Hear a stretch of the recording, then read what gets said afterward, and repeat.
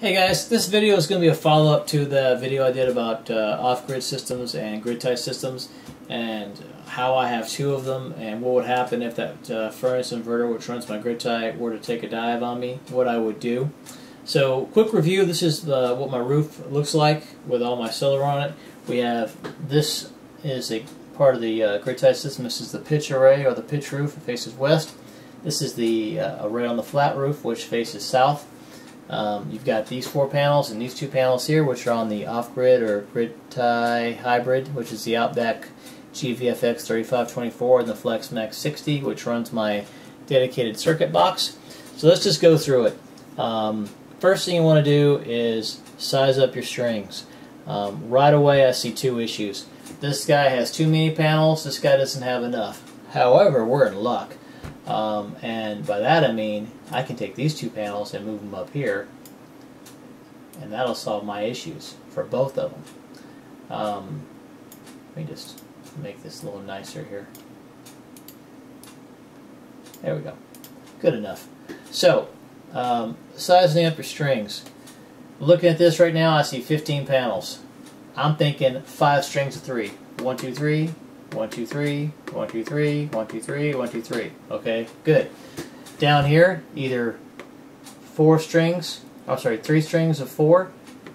Sorry, either 4 in series or 3 in series, what I'm trying to say. So either 1, 2, 3, 4, 1, 2, 3, 4, 1, 2, 3, 4, or 1, 2, 3, 1, 2, 3, 1, 2, 3, 1, 2, 3. Alright, so let's go to the string tool on Midnight Solar. I've already got the information punched in. So let's start with the pitch roof. 3 in series, 5 in parallel. Open circuit is going to be 98.7 volts. Amperage is 38. Okay, not bad. It is right at the line though on the Classic 150, 1.7. But keep in mind, this is a west-facing array. It's not going to get the amount of sun that the other one, the south array, will get. So that will be just fine. All right, let's take a look at 3 in series and 4 parallel for the flat roof. That looks really good. 2400 watts, open circuit's 98, Classic 150, 0.9. There we go. That'll work. That works out just fine. So now we know how our strings are going to look. We're going to have a total of 9 strings, 4 on the south array and 5 on the pitch array. So next step. But I want to say one thing first. All these panels, guys, were put on back in 2007. So all these panels have MC3 connectors, not MC4. Keep that in mind. Because we're going to have to combine these strings up. And at the end of each string, we're going to need an extension. This is about 30 feet from here to this combiner box, rough guess. Probably about, I think, 25 feet on this end here. So I'm going to need 5 sets of extensions and also 5 sets of MC3 to MC4 adapters on this string alone. Down here, 4 sets of adapters and 4 sets of extensions. I won't get into the links, but just you're going to need extensions because you got to get into these combiner boxes. Okay, so now let's just play with this guy here. We got our 5 strings, we got our extensions, we're all done. What do? You got to peel this whole thing apart. You got to get the get up there and take all the hold downs off. Go in there, cut all the zip ties that are in there because you're basically going to be rewiring this entire array, all of it. You may not have to cut all the zip ties. You may get lucky because of the fact that you're only dealing with the positive out of this guy and the negative out of this guy. So you may be able to use the ones, if they're connected together. It all depends how it's wired up. If they're wired up, usually they'll pull these. They used to back in the older days, well, no, 7. So I watched them do it. They took this guy here, his positive comes out of here, it goes into the combiner box, and they just go negative, positive all the way around, and they have this other guy here, his negative will go to the combiner box. Same thing up top. Like I said, I watched them wire it up, so that's how they did it on my array. Your array may be different. So what you got to do is, like I said, peel all that apart, figure out how it's all wired, wire them all up together. Then you have your MC3 to MC4 adapter on this end, you know, say yes, you're positive, and you're going to pull your negative off of this guy, whatever, and then you bring them to your combiner box. So you have your positive and negative that goes to your combiner box. Same thing goes in the entire array. Do the same thing down here as well.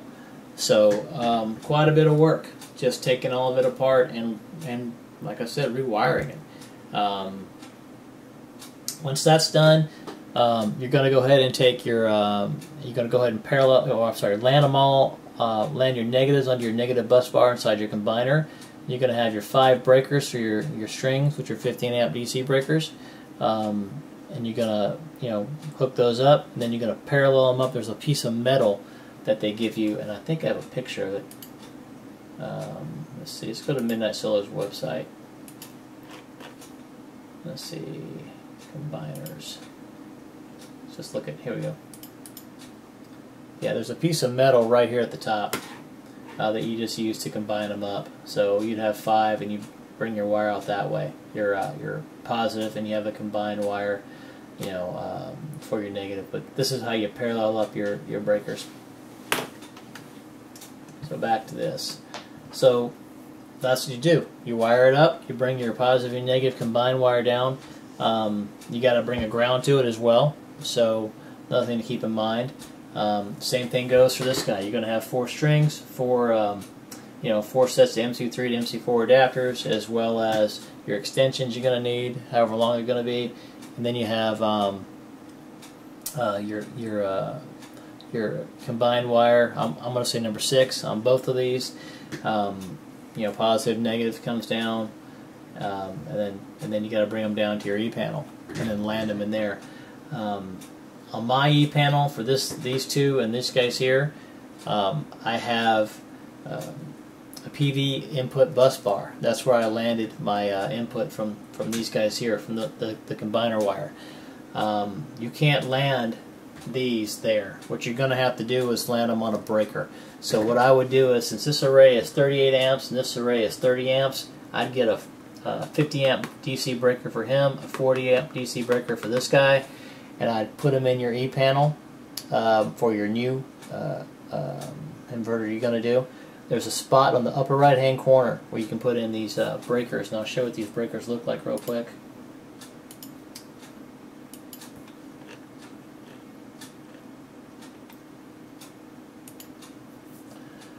Right here, NM EDC 5 amp through 100 amp. You basically would wire up your solar to that. And so there's your solar shutdown switches in your E panel. That's just one. There's other ways to do it, I'm sure, but that's just one way to do it. And then you would have your other breakers. Let me go ahead and show you those two while I'm thinking about it. Your DENRAIL breakers you could put in your E panel for your other charge controllers, which are right. Okay, these are AC breakers. Here we go. Nope, I think that was the one.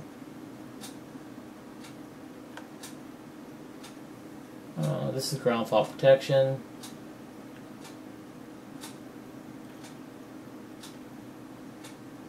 Hi. Okay, that's not those. Here they are, right here. This is the ones. They have these from 1 amp all the way up to 63. So what you would do is you'd get a couple of these. These are what's called DENRAIL breakers. You would get a couple of those. Since they're classic 150s, this controls the current that would go out to your battery bank, basically to shut off the charge controller. So you'd have to size it up. You know, do you want to do a 60 amp breaker? I mean, it all depends how much power you're going to have going to it. You could have a 60 amp breaker DENRAIL, or you could go with like the one I just showed you a second ago, which is let me find it again. Oh, I went past it. This guy here. You can get a couple of 80 amp breakers and wire those up as well. So just a way to shut off the charge controllers. You definitely want a way to shut off the charge controllers. But the fun part is going to be all the conduit you're going to have, because you're going to have a piece of conduit coming out of here. Same for this guy. And what you're going to want to do is probably have a junction to bring all your combined wires down. So you're going to have 3 sets. So one thing I could probably think of off the top of my head would be to replace that NMPV3 with like a NMPV6, and just drill a 1-inch, for a piece of 1-inch conduit, opening into it, and bring these 2 wires in, because there's going to be plenty of room for it. There's only 3 breakers in here. Bring those 2 wires in and just bring them in, and have them come out through the hole you drilled in. So you have a 1-inch slot already in this. Then you drill in another one, and you bring it in and then go right back out. This way they all meet up at one place and they all come out at one place. And you just run 1-inch conduit, in my particular case, right down the roof and to the side of the garage. That's one way to do it. I'm not saying it's right, I'm not saying it's wrong, that's just one way to do it. But as you can see, guys, converting this over is a lot of work. Back in 07, I didn't know anything about this stuff. As you go through it, you learn, you pick stuff up. So if I were to do it differently, yeah, I'd have done it with the off-grid hybrid stuff. I wouldn't have even messed with the pure grid tie. So, but that's it, guys. That's just one way to do it. Oh, one other thing I want to add into it, just to make it more fun. If you go to Midnight Solar's website for the products, you're going to see a menu that says Rapid Shutdown over here off to the side. Go take a look at that, because nowadays you have to be able to push a button. Let's just pick this guy here. This is the birdhouse. Basically, they want a device that can push a button and shut the entire system down to below 30 volts within, I think, 10 seconds or something like that. Now, it's a good idea, but let me show you how much this stuff costs. One birdhouse will control 2 shutoff boxes, and I would need 2 of them. One for this array. Actually, a 4-pole could do these 2 arrays, no problem. So one for these 2 arrays and one for this array. Now let's look at the prices for this stuff. $425 for just a shutoff box. The disconnect boxes, which I would need this guy here, which is the 2-pole, $395. This guy here, he's a 4-pole, $525. That's almost $1,500 right there. $1,400, $1,500 just for those 3 boxes alone. It's a lot of money, but that's what's going on now. So you can go in there and push that button and bring it below, I think, was it 30 volts or something like that. So just keep that in mind. That's something that the new code now has decreed, that you have be able to push a button and shut it all off. And from what I know, the way you do it is you have that birdhouse box, say over here on the wall. You run a Cat 5 from into here, and I think you can piggyback 2 boxes off that first one.